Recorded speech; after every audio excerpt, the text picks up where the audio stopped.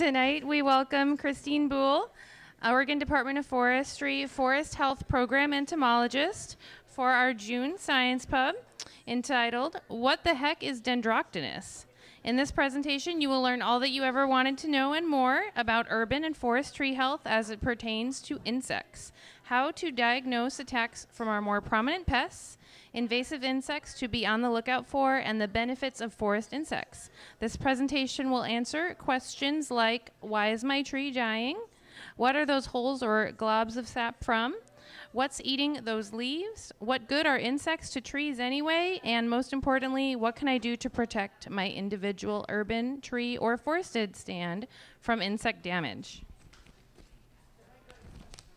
And Christine obtained a Bachelor of Sciences from Environmental Science with a specialization and minor in entomology from OSU and a PhD in entomology from UW-Madison.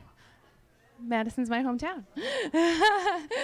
She has a broad background in entomology, which has led to various projects concerning fire and biocontrol along the Texas-Mexico border, insect food sources for endangered Hawaiian finches, public health for arthropod-borne illnesses, and chemical defense ecology of genetically modified biomass crops. She currently serves as the state forest entomologist with the Oregon Department of Forestry, where she provides entomological technical assistance to various types of landowners and flies aerial surveys of forest damage. When not talking bugs, she is an outdoors and fitness enthusiast, hamburger snob, and connoisseur of fine, yeast-fermented malt beverages flavored with awesome.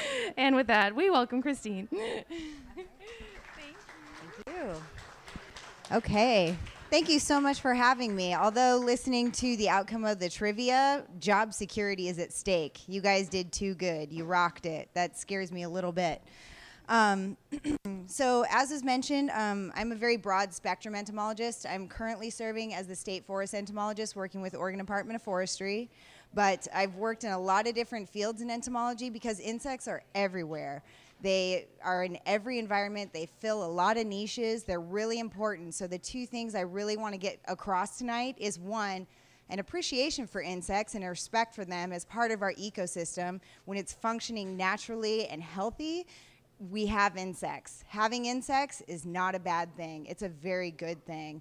There are certain situations, a lot of times human-aided, in which situations create an environment where insects can outbreak, and then they're a bad thing. And that's where I come in, because everybody calls me when they have something that they don't want in their yard. So I'm going to try and point out some of the things that maybe you might run into, and I'm going to try and highlight the ones that are pests, but also let you know about ones that are not pests, that are part of our functioning ecosystem that we actually want around.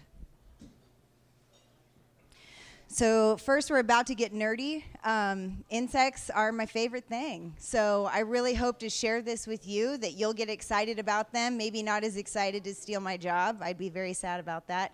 But insects are a beautiful, diverse array of animals that we have, that if you just take a little bit of a closer look, you can see that their bodies and their habits make them perfectly suited to the niche that they fill, that they are perfectly suited to fit in a lot of different environments, serve a lot of different purposes. It's truly amazing to see where they are. So they have a lot of evolutionary advantages that make them the way that they are. They can be in a lot of different places. They can either be very specialist or generalist.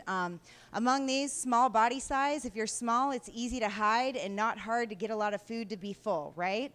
So that's a really big one. Unfortunately, they do have a large surface area to volume ratio, which means they dry out really quickly, but they have this thing called chitin. So we have vertebrae, we have a backbone. They do not. They have this exoskeleton, and I think of it as like their M&Ms, that they have this nice crunchy shell and a little bit softer inside. So this is a nice body armor that reduces moisture loss. It provides them protection. Sometimes it's even protection from heat and other extremes. So that's really helpful. Some of them have really quick development, as I'm sure you've noticed with box elder bugs that are covering your screens right now. and prolific generation. So this is where we get weird. So there are some insects that have what's called telescoping generations, in which the mother is pregnant with her next generation, which is pregnant with the next generation. It's creepy, I know. You can see where sci-fi has drawn from a lot of these weird insect things. Some of them have flight, and I say some of them because not all insects have wings. In fact, some of the females don't have wings to their male counterparts. So there's a lot of variations with insects. They don't like to be put in a box. They definitely do a lot of different things. Different breathing strategies, so insects can live in the water, insects can live at high elevations. They have a lot of different mechanisms to cope with the different environments that they live in. Temperature management strategies, again, that chitin comes in really handily, but they also have other strategies to help them live in cold temperatures and warm temperatures. I was just in Yellowstone. I saw midge larvae living in the hot springs. Some of those reach 120 degrees Fahrenheit and over. Those midge larvae are doing just fine. There are stonefly and fly larvae that have been found in below freezing water, which, you know, it's frozen, and they can be rehydrated. They're found in a lot of different places. Butterflies have been found in the Arctic Circle. These are really tough creatures. And we have specialists and generalist evolutionary strategies in terms of pollination and what they eat. Some of them only eat one plant or lay their eggs on one plant. Some of them can reach a broad range of plants depending upon what they have available to them. And then communication. This is a really cool one. A lot of it's chemical, and I'll talk about it with bark beetles, that there's some really interesting communication that comes along with some insects. Some of you might be familiar with fireflies. Unfortunately, west of the Mississippi, we don't really have fireflies, but we do have glowworms. Glowworms are amazing. So at the bottom left, this is a female glowworm. A glowworm is a beetle group, and the female has no wings, but the male does, and the female hangs out on vegetation or on the ground, and she flashes a signal that's specific to the species of male that she's trying to attract. Sometimes that's her species that she wants to mate with. Sometimes it's another species that she wants to lure in and eat. So they're clever. So this is a really fascinating strategy that they have in terms of communication. And other types of communication include vibration, drumming, just kind of tapping around. Like, chemical communication is a big one, and like I said, I'll get into that. So all of these evolutionary strategies, and this is why insects are found everywhere.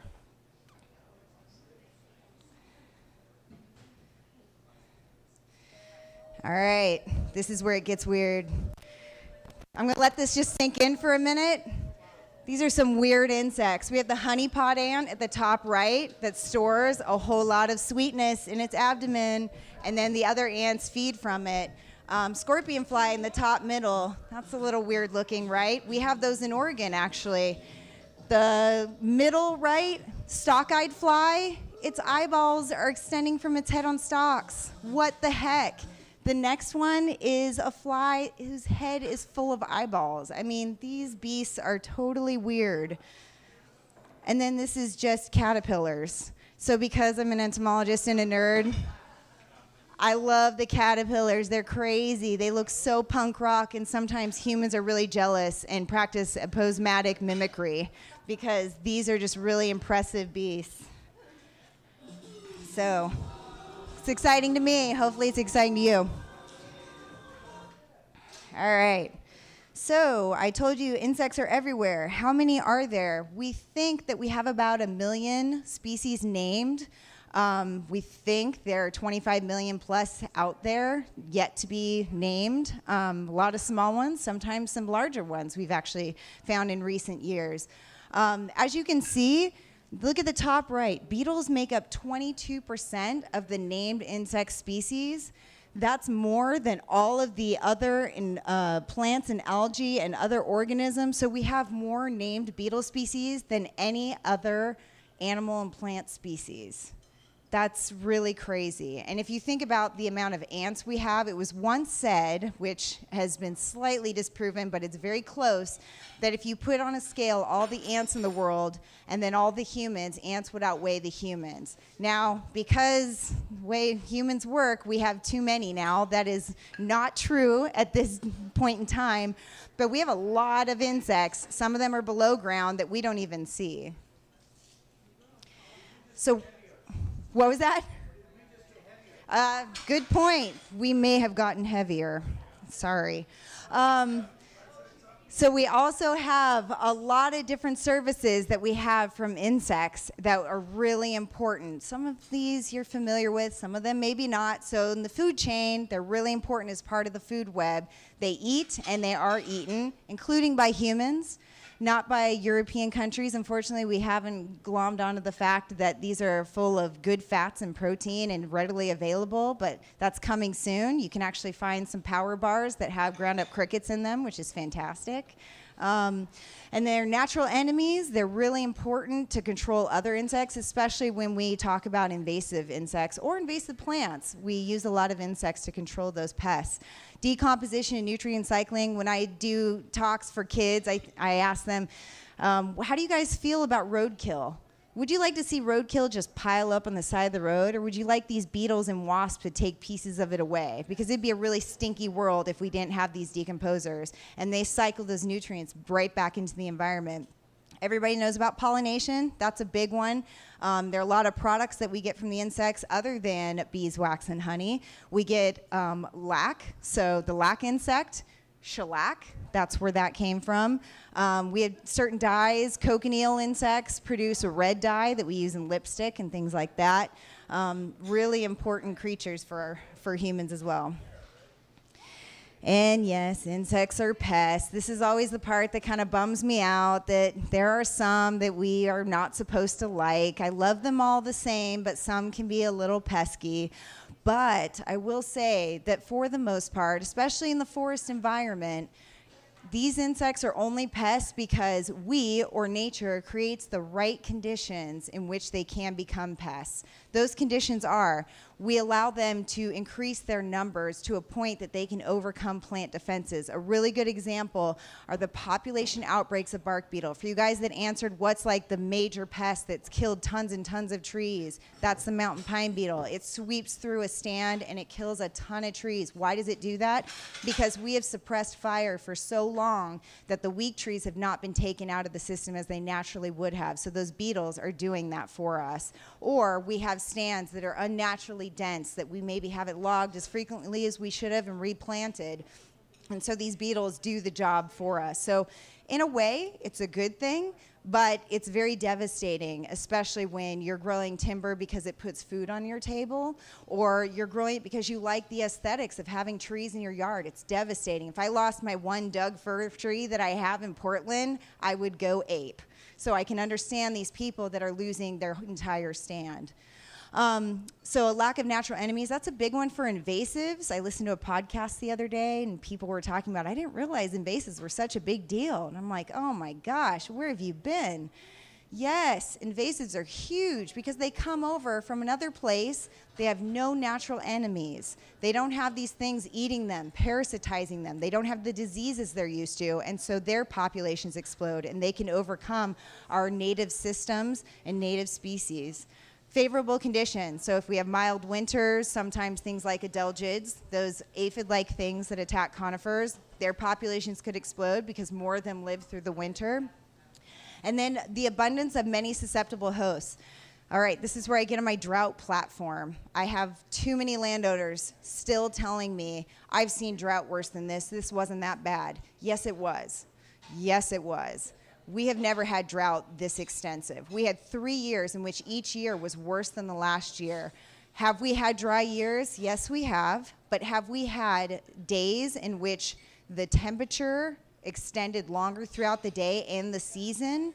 Not like that. Have we had precipitation that was not only reduced precipitation, but also precipitation not in the form that we needed it in? And what I mean by that is, when we get a little sprinkling here and there or a big washout, it doesn't allow us to recharge our storage of water. And so this is not the precip we need. We need snowpack. We need consistent rains. We can't just have these wash-throughs. It does not store up to tide us through the rest of the year. So we had very intense drought. Don't kid yourselves. We will probably see it again. Plan for it. Plant native species in the appropriate place. If you have a treed stand, thin it properly. Talk to your stewardship forester, because these trees, just because they've been around for a really long time, doesn't mean that they can withstand the things coming in the future. It's more intense that they have experience. So I'll get off that platform. I got really serious for a minute. If you want to know more about it, our Forest Health page has a drought fact sheet, and I'm more than happy to talk with you more about it. All right, so as I said, insects are often secondary pests. They just pick off the weak or the sick. A lot of this is because these plants, they're really able to defend themselves. They have mechanical and chemical defenses, and it's very impressive when you look at all the different ways in which they can defend themselves or they can tolerate damage. But what their primary focus is on is growth. And so if they have resources such as water and nutrients, that goes to growth. Secondarily, it goes to defenses. And so they're growing and growing, and then if you have the right conditions, these insects are attacking and they have no defenses. So that's when they really get weakened. And these stressors, you know what these stressors are, but it's really good to keep this in mind when you're doing anything in your yard. It doesn't matter if you have thousands of acres of a forest stand, or if you just have your backyard. Be really mindful that you need to plant the right species in the right place. There's a reason that it grew there. If you have a habitat in which your Doug fir is struggling and you have oak coming up, what is that telling you? It's an oak pine habitat. Doug fir is not going to do well there. Take note of what should be growing there. Poor and inappropriate site quality. If you have a rocky site, realize that's a reduction of water availability. Be aware of current conditions such as drought, future conditions. There's competition if you have density in your plants, and that competition includes grasses under your trees. When the rain comes down, the first thing that grabs that water are grasses, and they have an extensive root system. It doesn't even make it to the fine roots of the trees. So it looks like a little bit of grass, but that's heavy competition. Old age, low vigor, that happens. Mechanical injury, compaction. I've had more than one person riding lawnmower over the roots of their trees, and they nick them and they go, oh, they'll heal, it'll be fine. Well, it's an entrance point for fungus, and fungal spores are very tiny. Just the compaction of driving over them. I had one landowner that had a goat tied up to his tree that was rubbing up against the tree, rubbing the bark off, and he goes, I just don't know why my trees aren't doing well. I'm like, you keep tying your goats to your trees. So just be mindful. They're trees, they're resilient, they're strong, but they also need your support because they can be damaged easily as well. Fire, ice, wind damage, that's pretty obvious. And then there's always a complex. Rarely do I go into a stand and it's one thing that's happening. There's previous vertebrate damage, invertebrate damage, pathogen damage that's disrupting the function of the roots, the vascular tissues, what have you. So really, you kind of have to sleuth it out. So I'm going to really try and stick, there's so many insects, so I'm really going to try and stick to just some major groups that I get the most questions about. We have the wood infesting insects. That includes the bark beetles, and when you have time later, I have some bark beetle galleries that are really cool to look at, especially if you're kind of artsy-fartsy, because they're all different and really beautiful. But these insects just go in and they hang out right underneath the bark. They don't get into the wood. But then we have the wood-boring insects. That includes a lot of different groups. So it's the wood-boring beetles, and there are also wasp and moth larvae that bore into the wood, and those are really important pests. And then we have the defoliators. They remove the leaf tissue or needle tissue. And then the sap-sucking insects, they just remove the nutrients by sucking all the sap out of the needles. And we have others that focus on different areas, such as just root feeding, terminal bud feeding, et cetera. But I'll try and stick to these major groups so we can get you guys home on time. All right, so bark beetles. I wonder if one day I'll get sick of talking about bark beetles because they're just all the rage in forest health. This is where chemical communication is really fascinating, because what happens is these bark beetles can smell what host that they actually want to feed on. Sometimes they're very general in terms of I like all pine. Sometimes it's I only like ponderosa pine. So they pick up those chemical cues. They also pick up visual cues. If you have a very dense stand, they like to see that because that's a whole lot of vertical structures. Also, those smells get trapped in a dense stand. They don't move through with the wind current. And so if you have something very dense, it looks and smells fantastic. It's a salad bar, and they come calling. Once a beetle comes in and goes, this is the host that I like, I'm going to try and burrow in, the tree goes, no, you don't. I'm going to push you out with my tree sap. That tree sap is a mechanical barrier. It'll catch the insect. And it's also a chemical barrier because it has antifungal properties. As I'll explain, beetles travel with fungus. They're symbiotic. So it kills those fungi. And it also is a repellent to the insect. The insect doesn't really like it. But if the tree does not have enough sap or is just not able to contend with all the bark beetles that are hitting the tree, then that beetle can overcome the tree, and it sends out a chemical signal, a pheromone, to its similar or the same species that says, come on in, the water's fine, let's attack this thing, because power in numbers, we can overtake the defenses of this tree.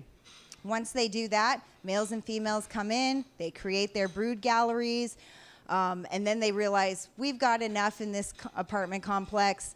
Let's turn off this chemical signal, and they turn on a repellent signal, and that tells them go elsewhere, no vacancy. And we've actually utilized that in that product, MCH, that we were talking about, one of the few products we have that's a great repellent, and it's only for Doug fir beetle and another beetle that we don't contend with here. But Doug fir beetle, it's a really useful product. So I'll show you, hopefully a little video will show up. So this is actually a Doug fir beetle wandering along in its gallery. It's like, why did you rip the roof off of my house? I'm just trying to get jiggy with a couple of females. But, all right, so like I said, bark beetles travel with stain. So this stain is a fungus. And the reason why it causes the stain is because it's the growth of the vegetated state of the fungus that clogs up the vascular tissue so they can't transport water and nutrients. To the left is blue stain, sap stain. It has a lot of different names. It's a fungal stain. There are several different species. It travels on the body of the bark beetles. It hangs out in these little crevices in the bark beetle's body, and it's nourished. So it's this very symbiotic relationship. So it hangs out, it lives on their bodies. As soon as they crawl into the tree, the spores just kind of fall off into the wood. They start growing within the first couple weeks. And that stain right there probably only took a few months to travel across those annual rings. So that's a really definitive characteristic of blue stain or sap stain from bark beetles, that it travels in rays across the annual rings. To the right, that's actually from a wood-boring beetle. The beetle actually gets into the wood. That's ambrosia beetle. And you can tell the difference because, one, it's black rather than bluish, but the fungal stains stay to the rings, so they don't cross the rings. They just follow and grow along the annual rings. So the cool thing is it makes beautiful guitars and kitchen cabinetry and tables, and it sells for high dollar, but usually that cost is not passed back to the grower. So a lot of growers of timber get deducted because nobody wants to buy a blue 2x4, right, at Home Depot. They think it's rotten. But this fungal stain is actually not a rotting stain. It clogs the tissues, but it does not decay. So that's a point I really want to get across. Don't be scared of the stain. This is not bad stuff. There are stains that are, but not this stuff. So how do you determine if you have bark beetles in your trees? So as I said, they bore in, they kick out this stuff called frass. It's a combination of their feces and the wood that they're chewing up and pushing through. So to the left, you can see those little orangish piles. It's orange because they only burrow into the bark. If it's a different color, as we'll see, they're boring into the wood. The lighter color, they're boring into the wood. Sometimes you'll have some streaming pitch in Doug fir and true fir. But in pines, you'll have pitch tubes. So the far right, that's a mountain pine beetle attack. There's a whole bunch of pitch tubes. And then the one with my finger right there, that's Ips. That's a really tiny pitch tube. You don't often see those. So sometimes you have to sleuth it out in terms of, does my tree currently have bark beetles or has it been recently attacked? Oftentimes I get called out when the trees have already turned red or the beetles have already gone. So how do you determine if the beetles are still there? So once they come back out, there are exit holes. Bark beetles are the size of a grain of rice or smaller. So these are very tiny exit holes that you'll see scattered. It's just like shot right through the tree. So you'll see those exit holes. Once you see a bunch of those, the beetles have already used the tree. The tree is no good to them typically, and so you don't need to worry about sanitizing an area because the beetles are already gone. Look to the next tree. That's where they're going to hit or they have already hit. Sometimes there's woodpecker damage. Some woodpeckers will flake off the outside bark because the bark beetles are right underneath the bark. If you see deep holes, they've gone after wood borers. Wood borers follow bark beetles. They're the decomposers. So if you see those deep holes, your tree is long gone. You already know that typically because it's already turned red. Sometimes it's just the very top of the tree, and then the rest of it turns red, depending upon the insect species. Sometimes the whole tree turns red. Bark beetles typically will kill a tree within a year. So if they don't kill it, the fungus will, but usually that takes a little bit longer. Our major bark beetles in Oregon that we contend with, and there are fact sheets about all of these on our Forest Health site, Doug fir beetle, and as I said, these galleries, these are super cool. They are totally different. So each species you can identify by the shape, size, pattern of their gallery. So we have Doug fir beetle to the top left. Fir engraver attacks true fir, that's the right. So if you see deep scores that are horizontal in a true fir, that's fir engraver. Once you've seen this, you can't unsee it. You're gonna start seeing this when you look at trees now. Mountain pine beetle is the bottom left. Western pine beetle, and mountain pine beetle attacks all of our pines. Western pine beetle attacks larger ponderosa pine typically, and they don't have a game plan. Their galleries are just like spaghetti. They're all over the board. So that's the bottom middle. Ips species bark beetles, those guys attack smaller diameter materials, so the top of the tree, the branches of the tree, smaller trees, so your pole-sized stands. Those are the bottom right, and those are kind of cool because they have an X or Y-shaped gallery. So this one, the bottom right, is a Y shape. Why? Because the male burrowed in, created that center little blob, and called out to females, and 3 of them joined him, and each one made a leg. So there is a reasoning behind the madness. Real quick question, yeah. Where are the galleries? The galleries are right under the bark, and I have examples here. So if you see areas that have frass or pitch streams or tubes, cut it out. Sometimes it's hard to peel it off, but if you peel it back, you'll see the gallery right behind the bark. Yeah. Only do that if your tree is really failing. Don't risk it on your good green tree. Okay, really quickly, I just want to go through 2 of the pests that we create these salad bars, as I mentioned, for because of natural conditions or human-caused conditions that create the right environment that these insects can really reproduce in and cause a problem.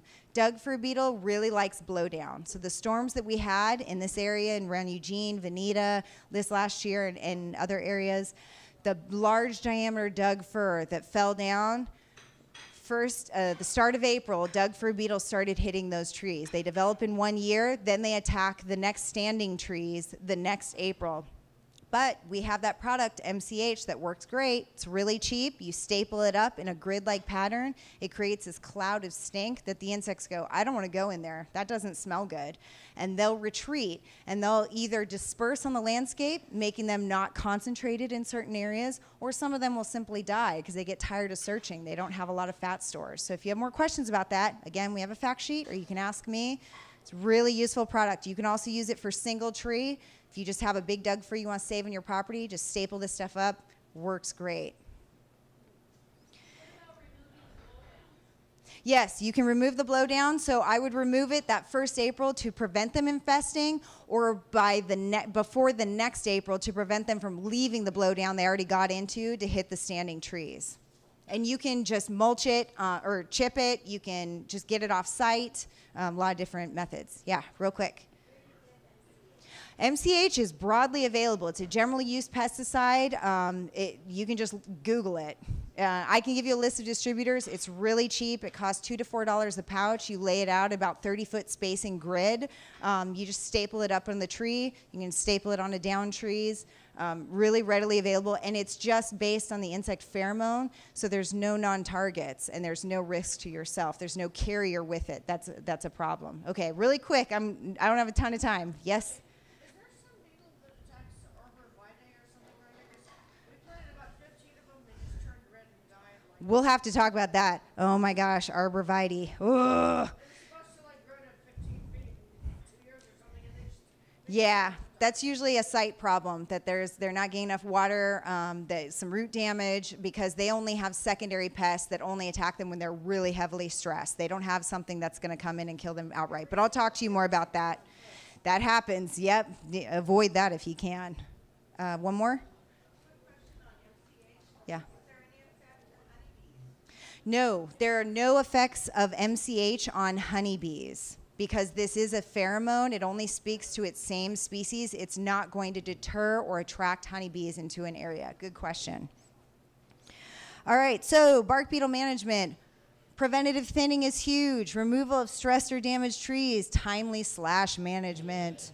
Not that guy, this stuff. Okay. Slash. Ips beetles really love slash. They get into it. They develop, unlike a lot of our other bark beetles that only develop in 1 year, they actually have multiple generations, multiple broods per generation. They can develop egg to adult within 2 months. That's really quick turnaround. And then once they use up the slash, they hit your standing trees. So anytime you are managing for pine, you need to be on top of your slash management. And there's a fact sheet on our website about timing and what you need to do with those materials. All right, so the wood infesting beetles, these are the ones that I get the calls about. So right here we have a Prianus beetle. That was in your quiz.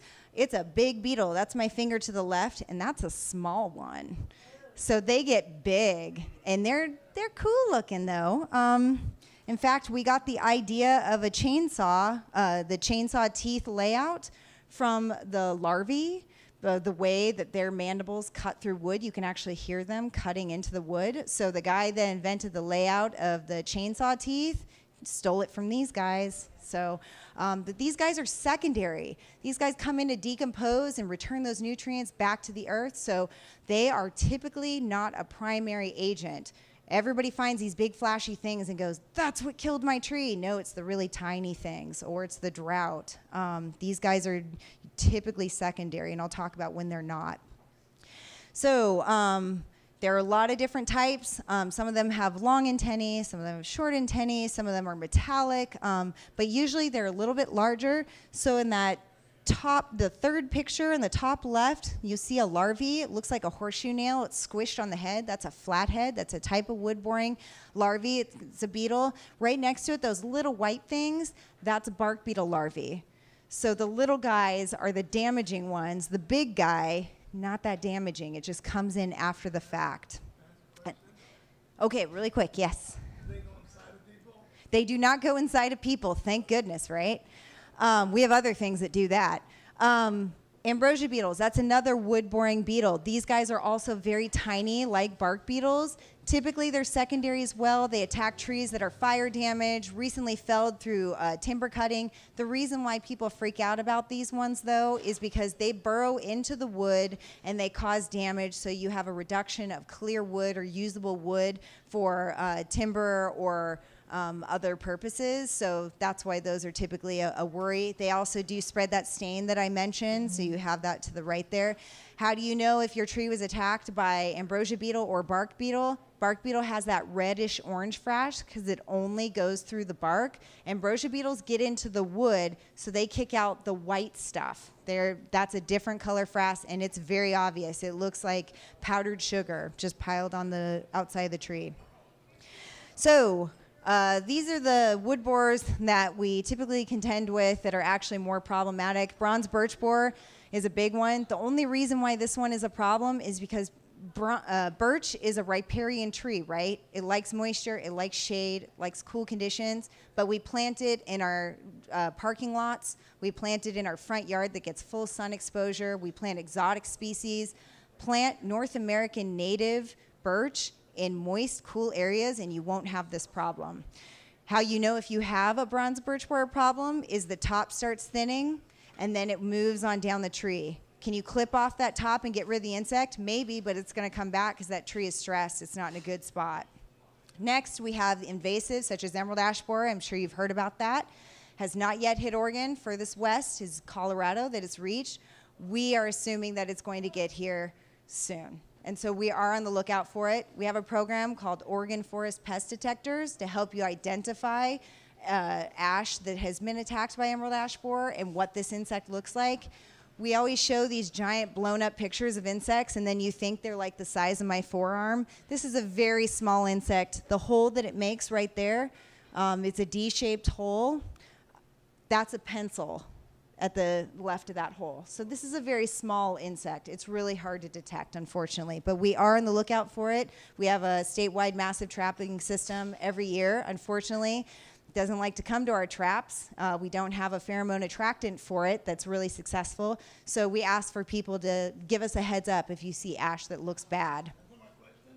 One more, yes. I heard in, like in trees in the woods and stuff. Yes. There's a beetle, it's like that big, a little beetle bug. I don't know what they're called. We're gonna have to talk about that because it could be a lot of things. There are like a million insects out there. All right, I got 10 minutes. I'm so sorry, but I gotta move on through this. We other wood-infesting insects, these ones are not as big of a problem. Sequoia pitch moth, if you see big blobs of sap on the outside of your pine trees, usually it's because you pruned at a time when the tree couldn't heal itself, and that smells good to this insect, but it's just a cosmetic pest. It also attacks non-native pine, and I think it's a beautiful insect. It looks pretty neat. It's a yellow jacket mimic, so that's the adult right there. But just pull those soft globs off. Over time, it'll quit attacking your tree. It's really just cosmetic. Bad. Carpenter worm, not a lot of people deal with that, but in your hardwoods, you might have problems with that, about that. And if you have questions, let me know. Defoliators, this is a pretty obvious one. You know if something's eating your leaves, right? Sometimes it leaves webbing, sometimes it leaves frass. You don't always know what type of insect it is. A lot of our defoliators are cyclical, so they might have a big outbreak, but then it collapses. They're usually not a major problem, so we don't tend to worry about some of them as much. A caveat is the gypsy moth. So you may have heard about gypsy moth. I did my grad work in the Midwest where they did calendar sprays for gypsy moth using BT. We do not want that insect here. So if you have more questions about how to identify that insect, Oregon Forest Pest Detectors will show you what the egg masses look like, and they lay on everything. Somebody bought a vehicle on eBay, shipped it out from the East Coast. They found egg masses on the underside. A little too late. That's where the insects came from. They will lay their eggs on anything. So we really are on the lookout. We do not want this to establish here. We trap for this every year. Fortunately, we have a really excellent trap that they really love. So if they're in the area, they're going to come to that trap. They love the smell of it. So we can detect them fairly readily. How do you get rid of them? BT is the best way. BT is a great product. It is a natural occurring soil bacteria that attacks, there's BTK specifically.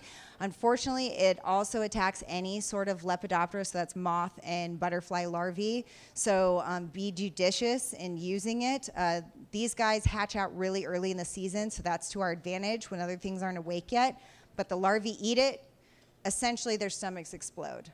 But it works really well. It breaks down really quickly. It's pretty cheap. It's a pretty reasonable product. And most formulations of it are organic. Okay, sap-sucking insects. I don't have a lot of issues with these. Mainly, when their natural enemies are depressed because trees are growing in areas where there are a lot of agricultural sprays that depress those natural enemies, then these scale populations explode. These guys, they tend to be chronic in an area because they don't fly long distances. They just hang out. So it makes them easier to treat, but that's one thing to look out for, especially if you see thinning needles on your pine that have this like lion's tail presentation where there are needles at the end of the branch but not inward. You might look a little closer and see if you see these little black bodies. All right, so insects are also really essential in riparian stream habitats, macroinvertebrates. They're great indicators about the health of the stream in terms of how much dissolved oxygen is there, what temperature, what's the flow, what's the turbidity. If you find a whole lot of mosquitoes, you know that's a really stagnant water source because they have this siphon that they can get oxygen elsewhere. They don't need these cool, fast-running, oxygenated streams versus what's called the EPT species. This is, to the left, Ephemeroptera or mayflies, Plecoptera or stoneflies, Trichoptera or caddisflies, EPT. Those are essential for stream health. If you have a lot of those and you have diversity in the species of those, that's really great. And I have a sample somewhere here if you want to see how big these suckers get. It's pretty impressive. All right, pollinators. This is the last one because everybody has questions about pollinators. All right, so the honeybee that we're all familiar with, is it native to Oregon? No, it's European. But we love it so much because we can harness its energy and its resources because we put it in these hives and it pollinates all of our European-based crops, right? It's fantastic. Let's also think about our native pollinators. Our native pollinators are essential. There are a lot of things that honeybees cannot pollinate for us, and we need these natives. They're really essential. What do we need to do to create better habitat? It doesn't really take much. Even if you do one of these things, it's really helpful. Although we're kind of behind the 8 ball, these pollinators have been depressed for so long that we need to do a bit more than that. But if you can do even one of these on your property, it's great. Basically, don't make your property sterile. Leave some stuff that looks dirty to you. So, leave nest building materials. That bottom left, there's an open pith of rubus, so it's a raspberry or blackberry of some sort. Some of them really like those open pithy stems, and they'll put an egg and pack some material and put another egg and pack some material, and you've got a whole nursery in those stems. So that's really important. Grow some of those plants. Leave some mud. Leave some wood materials. I leave piles of sticks in my yard. I have old bolts of wood from work that I just drill holes in and clean them out every now and then.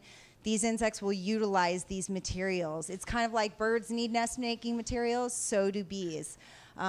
Nesting habitat. Some of them like open ground. Bumblebees nest in the ground, and they like a little bit of a clearing. They don't want grass everywhere. They like some open soil. Some of them like open sand areas. They like cavities or holes in wood because they don't make their own nests. They just utilize materials that are on site. They need diverse nectar sources. So you just plant one flower and that's good enough, right? No, some of them have different tongue lengths, and so they might want a flower that has a really deep tube or a really short tube. Some of them only fly in the morning, so when that flower opens in the morning, that's ideal. So squash bees, they love it when your squash flower opens up first thing in the morning and they hit those. Later in the day, that's not really going to help them. So you need to have a variety of different flowering times in the season, but also during the day. Also, the color spectrum. Save your red flowers for hummingbirds. These guys like the yellow to the blue spectrum. So think about those colors. Habitat corridors. So these insects, some of them are very small. They can't fly far. So they actually need these things to be connected. You can't just make one plot here and then another plot 5 miles away. They need corridors to travel through. And then timing and selection of pesticides. If you need to spray, spray at night when they're not flying. Spray something that's not broad spectrum. Spray things that aren't going to be sticking to the outside of the plant that are contact insecticides. Sometimes systemics don't make it to the pollen and the nectar, and those might be a better choice. So be really judicious about, do you really need to spray this thing right now? Be aware of that. All right, so my time is up. I just want to give you some resources. If you ever have questions, I'm a bug dork. I love to see what people find out there. Feel free to show me pictures or send me samples of things that you find that you're like, what the heck is this?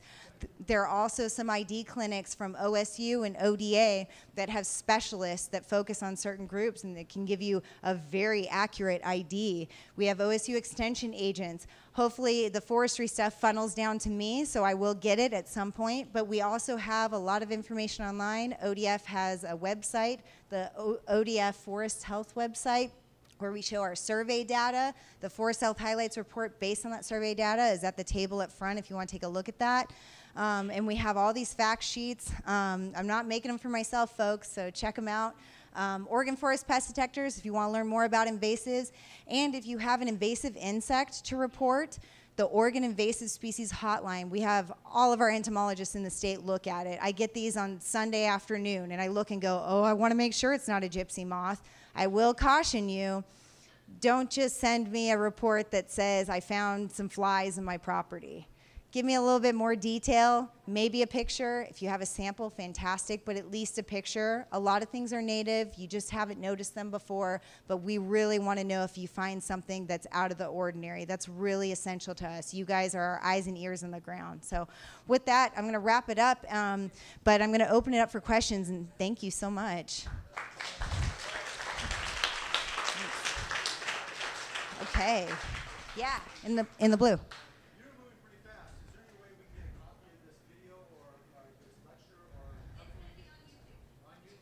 Okay, question. The PowerPoint is actually going to be on YouTube, so check it out.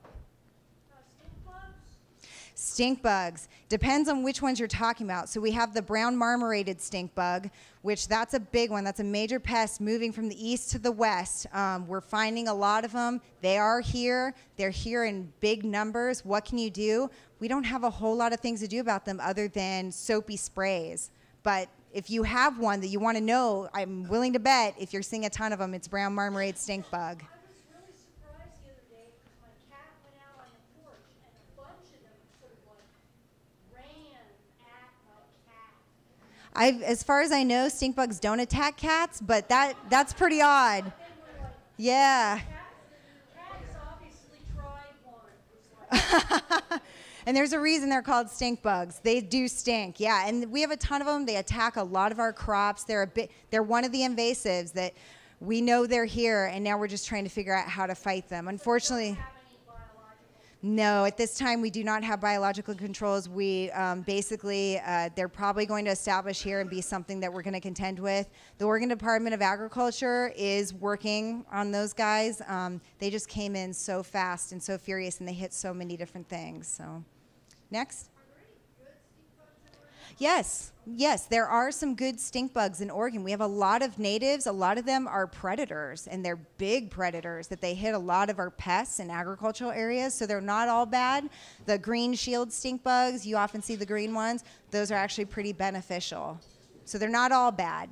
Yes? What are your thoughts on encouraging insect-eating birds on the landscape scale, snags and other things like that? Yeah, definitely. So the question was, what about encouraging insect-eating birds on the landscape? That's always great. If they're native birds that should be in that area, why not? I will caution, though, a lot of birds, they're not insect-specific, and so they will eat whatever's flying, even the things that aren't pests. But it's never a problem to have, birds in your area. Yeah. Yes?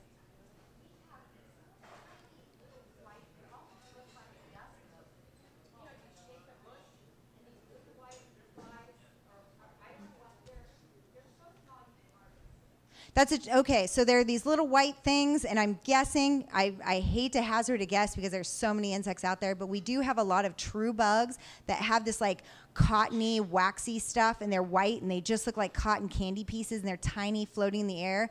Typically not damaging. They're just kind of an interesting thing. They're soft-bodied. They don't live long. I wouldn't be concerned with those. We do have some other insects. Some adelgids have those cottony bodies as well. If you see a cluster of those on a conifer tree, then you might want to worry a little bit, but we do have products to treat for those. Well, there are a ton. It's a true bug group, but there are a ton that have this like cottony white material that they exude. They're very tiny, yeah. Yes? Two questions. What do you think about the forest health impact of clear cutting of the landscape that converts native forests into tree farms? Mm-hmm. I've seen more clear cuts than I can recall where the adjacent tree farm has died due to drying out of the landscape. Mm-hmm. And you also mentioned that pesticides or biocides disrupt the natural balance. The forestry department still permits massive spraying of poison from kills bugs and kills people. Yes, so this is actually a really contentious topic. So let me address clear cuts first. So are clear cuts harmful? Yes and no. Because some situations it's actually more beneficial to come in and do a clear cut rather than a selective harvest. Because if you think about it, you have repeated entry of large equipment that compacts the root system. So it's better to come in and do the whole area rather than come in and just do a pocket here, and then you have to make more roads, and that's actually more damaging. So they try to assess it. I'm not saying that it's always done the best way, but the Forest Practices Act in Oregon, although it could be better, couldn't all things, is one of the strongest in the nation in terms of enforcement. In terms of enforcement, we do follow up. Everybody that does any sort of harvesting needs to file with the Oregon Department of Forestry. That's really essential. I'm not saying things don't slip through the cracks. It happens. But I've tried to get the forestry department to enforce stream buffers next to Exactly. highways. Right. It was totally gone off. So I will tell you that we do have some riparian rules for stream buffers. That is also very contentious because we have drummed up the data from our research that shows we do need to extend in certain areas, but that's not always up to the Oregon Department of Forestry. Talk to the industry, talk to the lobbyists, talk to your representatives. We are not the ones pushing forward the rules. We give you the data, and then they take it and make those rules. So you need to talk to them about getting those, and you need to continue to talk to them about making those changes. I don't give them money, so they don't listen to me. Sure. Well, yeah, money does drive things. So your second, What about the helicopter spray? so the helicopter sprays. So the helicopter sprays, that is an essential portion of replanting because you're spending all this time and money for resources. You want these trees to be able to be free to grow, which means that they aren't covered by weeds. Unfortunately, we have a lot of invasives like Scotch broom and blackberry that grow very quickly. In the first 3 years of that seedling's life, it is really essential to spray so that you can beat it down. If we had 1 million people and $1 million, we could go out there and hand pull everything, but we don't. And so this has been determined to be the most efficacious way to do it. Are there better ways to do a lot of things? Yes, there are. But this is the way that we have done this. We have a cancer epidemic from a lot of things, unfortunately. I know someone almost lost their liver because Rough and Ready sprayed their Sure. This, I would like to continue answering this question. So sprays are a part of a replanting process. So may I ask you, do you live in a home that's made of wood?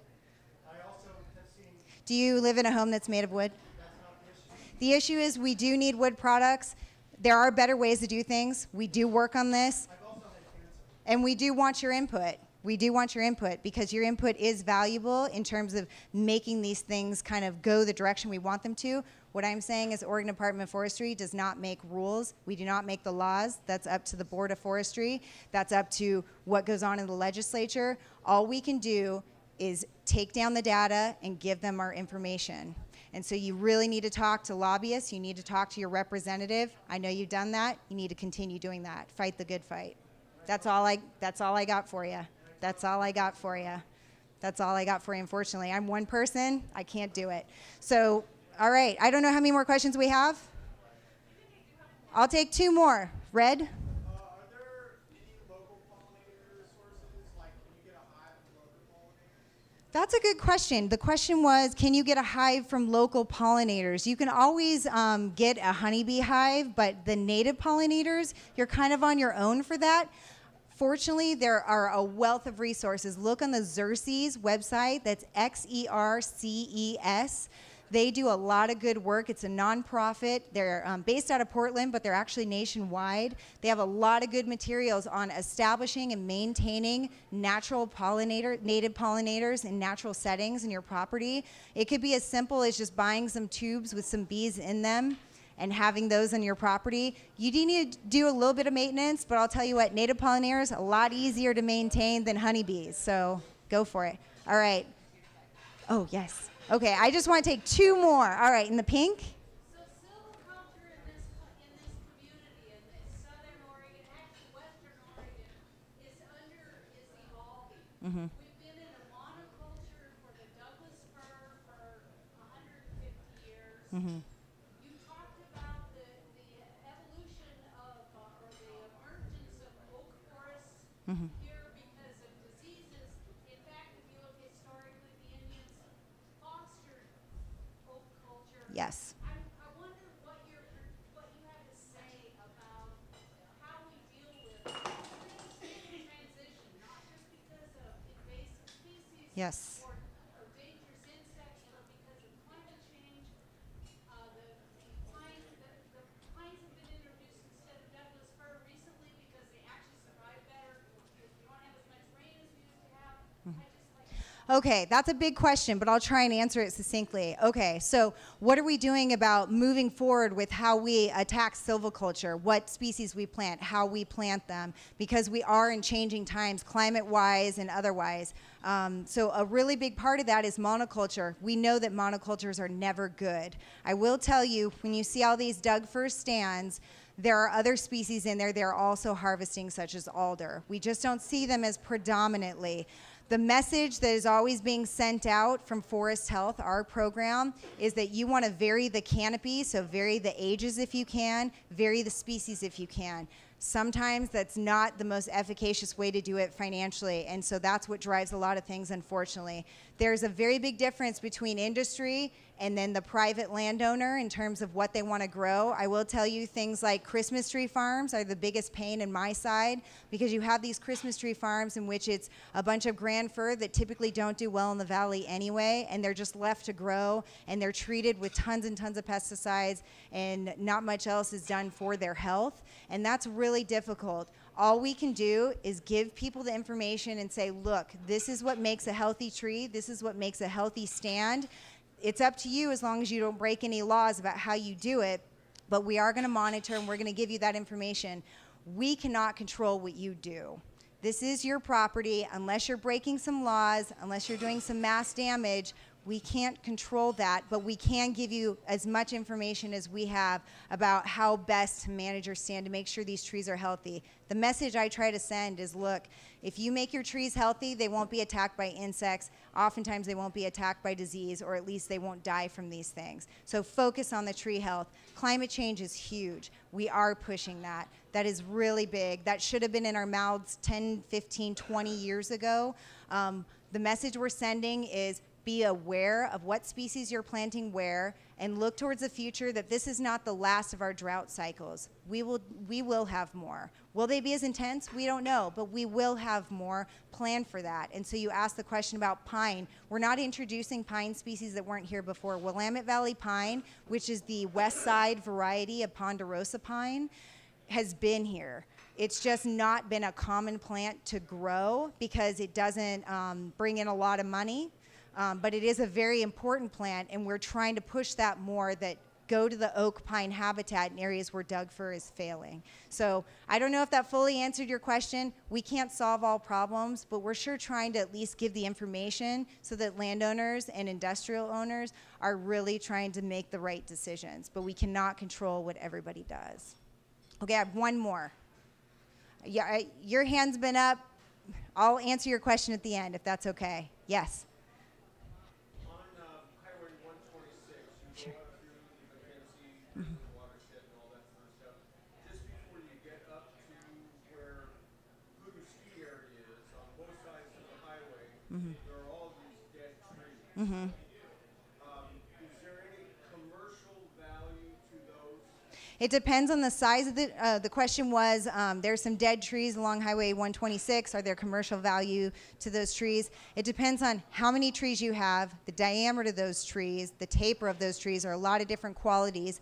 Sometimes we use things for biofuel. Sometimes we use things and just make chip for biomass. But yeah, there are a lot of times when unfortunately trees are not commercially viable. Some of those in particular, that's actually some national forest land. And so it's The Forest Service has their own way of doing things, and sometimes they would prefer to just let those fall down and become wildlife trees. That's not commercially viable to them to go and collect those trees. So that's what you might see happening. They will remove some of them that are along scenic corridors that block view from live trees, or that could be a fall hazard on cars.